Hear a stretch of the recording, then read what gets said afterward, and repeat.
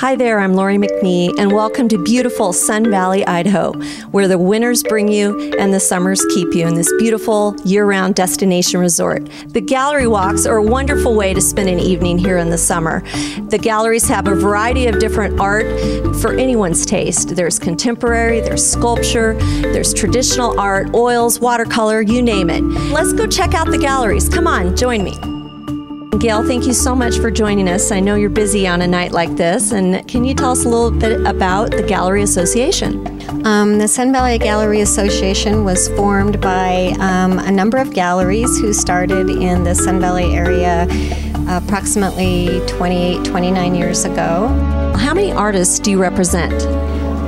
We represent 72 artists from 37 states and 11 countries around the world. Can you tell us a little bit about the art we're seeing tonight?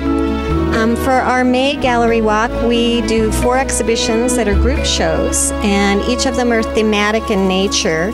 We have a show in the front room that is called The Eloquent Flower, that's in its 12th year, and artists who incorporate floral images in their work, both in sculpture, painting, and mixed media. We have a landscape show called Sense of Place, which really focuses on different artists' interpretation of the Western landscape. And then in this room, you're seeing an exhibition that we call Surface, and it's really about the variety of artists and their different surfaces and the way they paint, the way they construct their canvases, and the way they create their sculpture. So here we are at my gallery, Nealon Gallery. Along with me, Nealon Gallery represents many wonderful representational artists. Let's take a look around at the fabulous artwork. And with me right now is John Horsch. He's a very popular artist here at Nealon Gallery, and he is demonstrating some alla prima painting. What are you up to, John? Life is a bowl full of cherries. Life is a bowl full of cherries. So I'm going to paint, hopefully, a silver bowl and cherries on a white tablecloth. That's what I'm envisioning.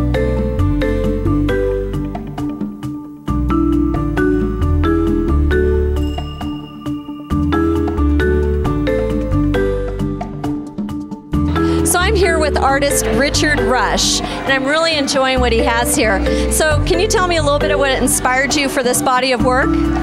All kinds of things inspire me. My dreams inspire me a lot, my imagination, and I like all kinds of different art. I mean, I like art that is a little bit funny, sometimes goofy and abstract, and yeah, mostly my dreams. Yeah. I'm really enjoying it. You know, when you say humorous, I'm seeing like a little UFO guy right there. Oh, yeah. Is that happening? Yeah, that's a flying TV with a cat in it, because, you know, that happens. So today we got to meet some artists and chat with them and walk through so many of the wonderful galleries. I hope you enjoyed the small sampling of the Sun Valley Art Galleries, and I hope to see you at the next gallery walk.